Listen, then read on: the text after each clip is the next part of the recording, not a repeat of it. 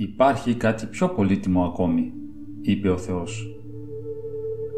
Τότε όλοι στράφηκαν προς το μέρος του τρίτου αγγέλου, που εκείνη την ώρα ερχόταν με πολλή ευλάβεια, άφησε να κυλήσει στο θρόνο του Θεού ένα στραφτερό διαμάντι, που όμοιο με αυτό ποτέ δεν είχαν δει.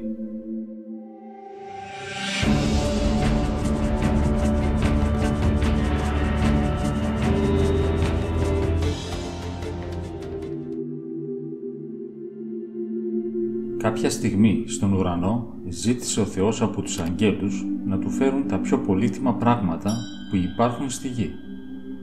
Οι άγγελοι ξεκίνησαν και έψαξαν ολόκληρη τη γη. Πολλοί, ομολογουμένως, έφεραν πολλά ωραία και πολύτιμα πράγματα. Ξεχώρισαν όμως 3 άγγελοι. Ο ένας έφερε και απέθεσε στο θρόνο του Θεού ένα ωραίο μαργαριτάρι. Ήταν μια σταγόνα υδρότα.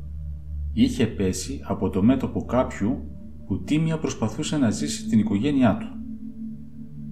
«Ωραίο το έβριμά σου», είπε ο Θεός, «αλλά υπάρχει και πιο ωραίο από αυτό». Ήρθε τότε δεύτερος άγγελος. Αυτός απέθεσε με σεβασμό μπροστά στο Θεό ένα κατακόκκινο ρουμπίνι. Ήταν μια σταγόνα αίματος ενός ήρωα που είχε πέσει στο πεδίο της τιμής. Οι άγγελοι έμειναν εκστατικοί. Ασφαλώς αυτός θα κέρδιζε το βραβείο. «Υπάρχει κάτι πιο πολύτιμο ακόμη», είπε ο Θεός.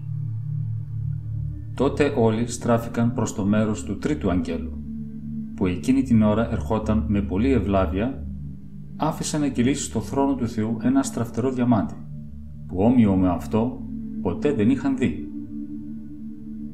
Ήταν ένα δάκρυ κάποιου αμαρτωλού, που γονατιστός ομολογούσε τις αμαρτίες του μπροστά στο πνευματικό.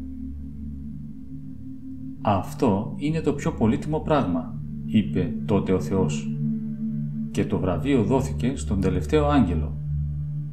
Αλήθεια, πόσο αξίζει η μετάνοια και η εξομολόγηση?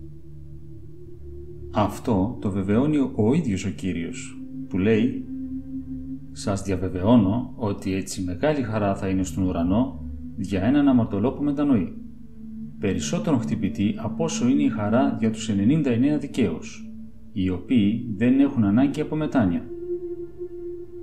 Κατά Λουκάν Ευαγγέλιο, κεφάλαιο 15, στίχος 7.